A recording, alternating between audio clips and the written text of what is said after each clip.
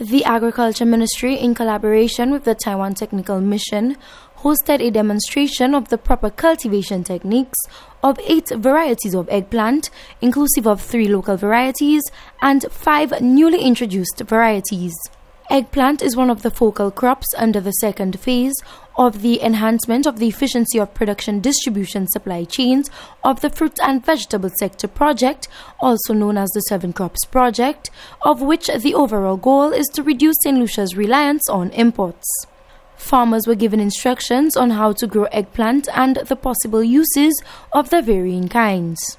Production specialist attached to the 7 Crops Project, Eric Chen, explains the project's goal is to focus on a crop that is both high in demand and amenable to cultivation within our region. We are having this eggplant varietal trial training today to show the farmers there are different kinds of eggplants here now that we brought in Saint Lucia, and so that we can increase the diversification in the market, and also we know that the demand of the market is increasing in eggplants.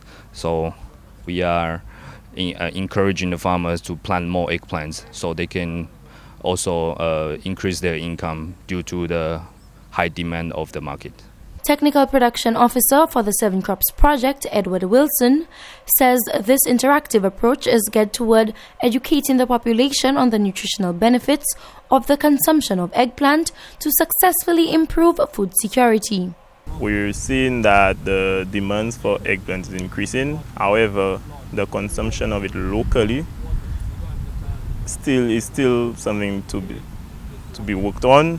What we notice is that the preparation of eggplant is not so vast by local consumers.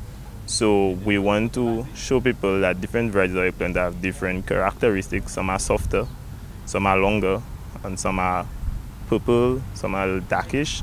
So today we're just showing the farmers how easy it is to cultivate eggplant and what each of the varieties their purpose.